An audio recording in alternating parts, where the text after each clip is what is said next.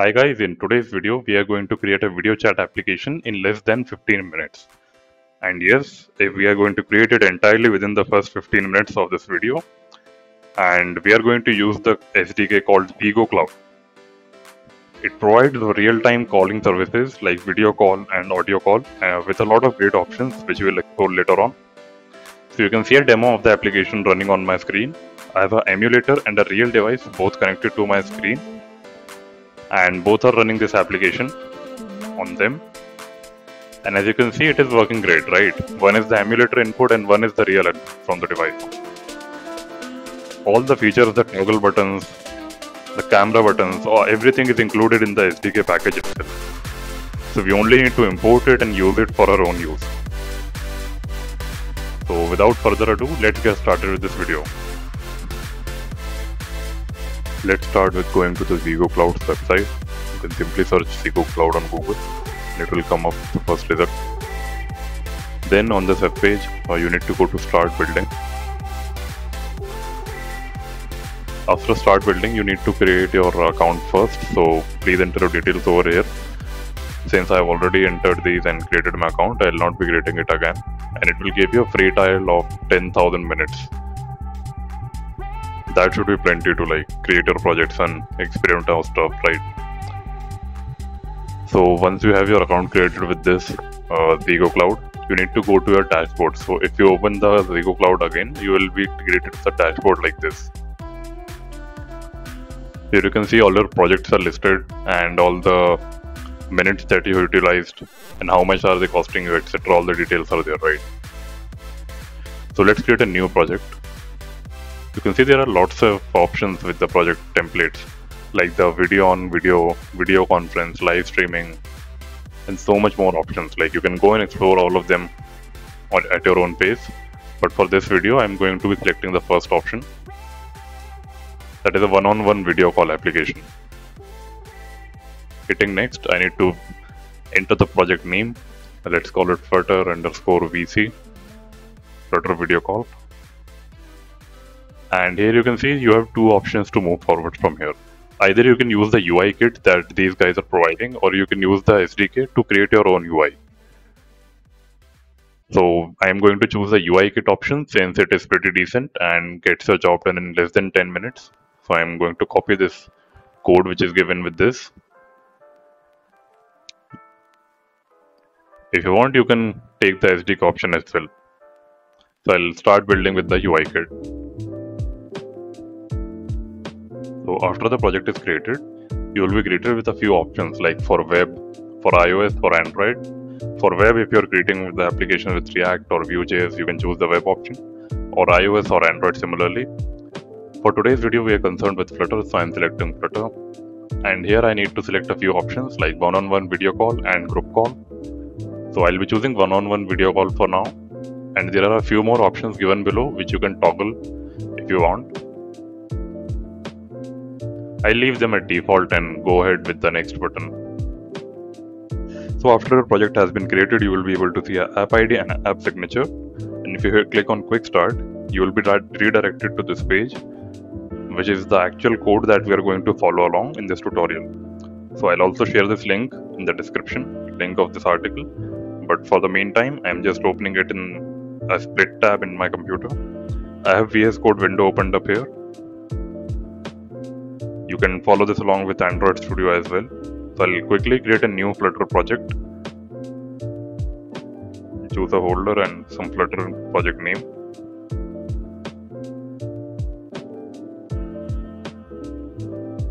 I'll also share my GitHub repository for this project if you want to check your code or something in the video's description. Now you can see our Flutter project has been created.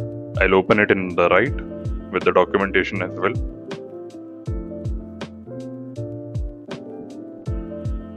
Now let's follow along the instructions given in the docs. So firstly, we'll add the ZEGOCLOUD package to our Flutter application. So simply I'll open the terminal and paste this command, flutter pub add. It will automatically add the ZEGO UI kit in your Flutter application. The next thing I'm copying is the import command. I'll paste it in the top, since we are going to be importing it in this file only.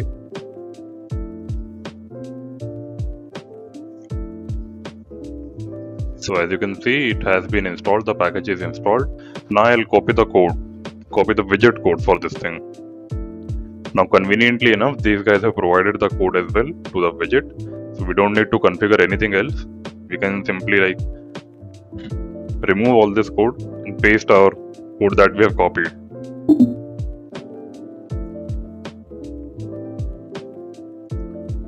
I'll create another my app widget in the meantime. Now let's paste it. So you see, we have taken the code directly from the ZEGOCLOUD's documentation. So now it will ask you for the app ID and app signature. But before coming to those things, let's configure the project first. We have some configuration steps as well before we get started. So let's follow them step by step. So the first thing which is given is we need to change the compile SDK version. So I'll open this Android app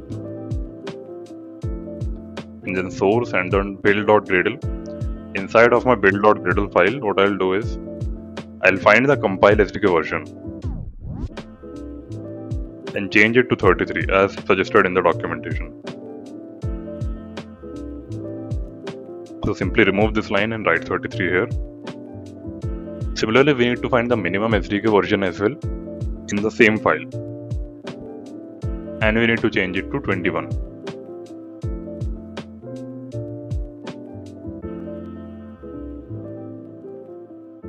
Okay, now with that thing done, we need to also configure our permissions, the permissions for our video calling and audio calling features. So for that, we need to open Android manifest.xml in the main folder. Open this and copy the permissions. Now after copying these permissions, you need to carefully place them between the manifest and the application tags. As you can see it in my code, I have carefully placed them between the manifest and the application tag here.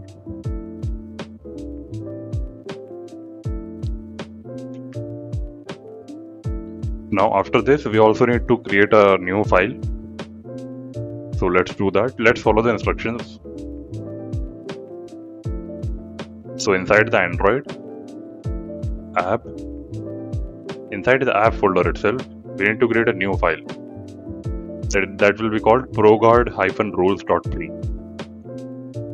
ProGuard-rules.3. Simply copy paste the code given to us. Now we need to add some more configuration in the build.gradle file, which is located in your Android app build.gradle. So I'll copy this code and get into the file.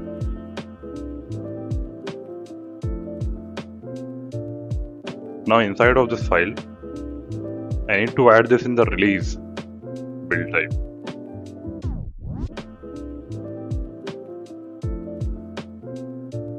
So I've added it here.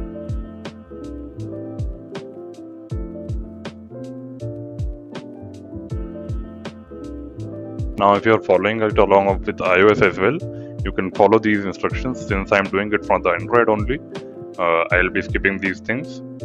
But if we go down and see, these are all the configuration steps that we needed to do for the project. So if you can figure out how to call the UI on your own, this much was the video. You can enjoy the rest of the day, right? But if you want to learn how to like connect the UI as well, I'll be creating the UI for this as well in the next 10 minutes.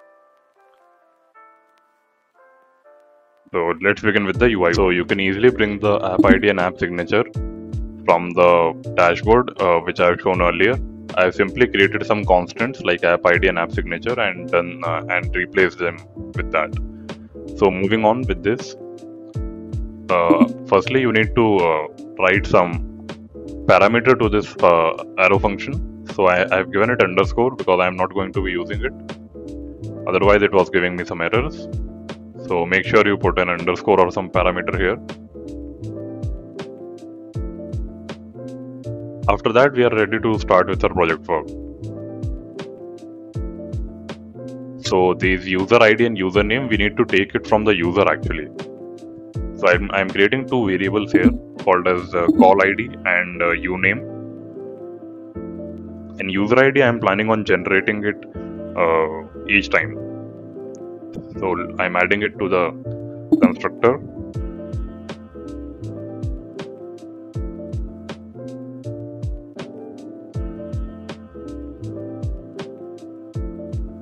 Since I have not taken the user ID, what I'll try to do is like generate it here itself. So I'll replace the uname first. And then for the user ID, what I'll do, since this is a testing application only, I can write uname plus some random string, right? So plus 1, 2, 3. But in real applications, you might want to use a real randomly generated user ID for avoiding conflicts, right? For our application, we are using it like this. And with that, our call screen is ready. This much part is ready. And let's create a form from which we can take the user input. If you don't want to create a form and all, like you can simply do navigator.push the call page and your call will start automatically, right? So for you, the video is also done now. But if you want to create the form, give the user the option to enter their names and the call ID, just follow up. So I'll create a standard Flutter application, like I'll create a material app. I'll also create a home screen. I've created a home screen with stateful widget because I'm going to use the form here, the text editing controllers here.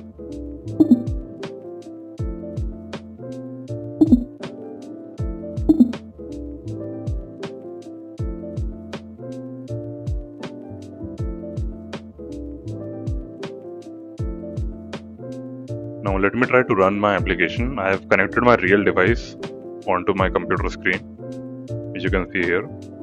So the application has started.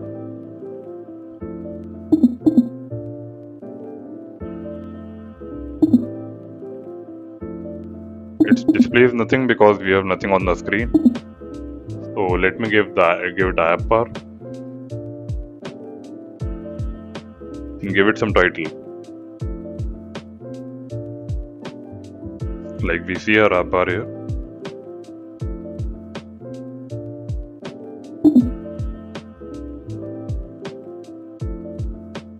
After that, let me create a floating action button, which will act as our call button. And I'll write call as its text. Okay, so there is our floating action button.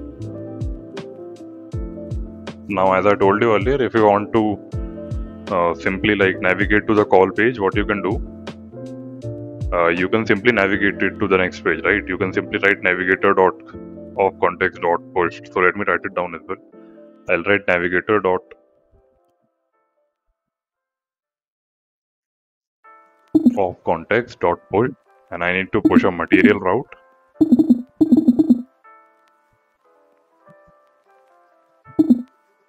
Now with that material page route, it takes a builder, and inside of that builder I'll write call page with my call ID and username. So we don't have these values yet. You can hard code them if you want to just test it out, but I'm going to build a form from which we will take these values from the user. So I'm leaving them alone for now. And working on the body, I'll create a column, wrap it inside a form.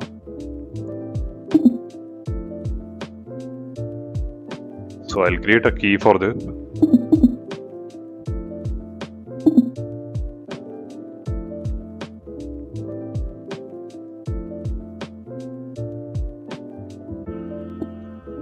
So now I'm quickly creating two form fields with their separate controllers. First is the name controller and second is the ID controller.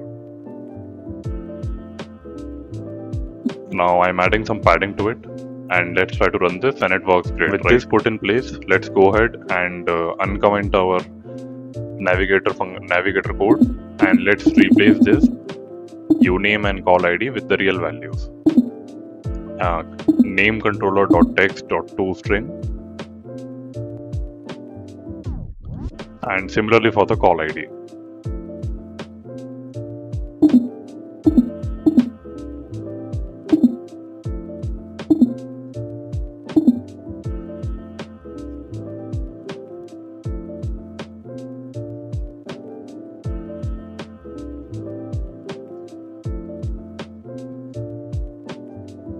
Now if you enter the name and ID,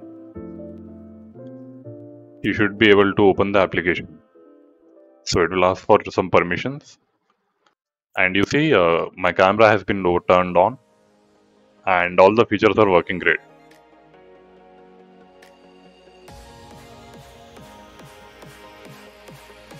So guys, this was how to create a video chat application in less than 15 minutes, and we have done it live on the screen with the UI part as well.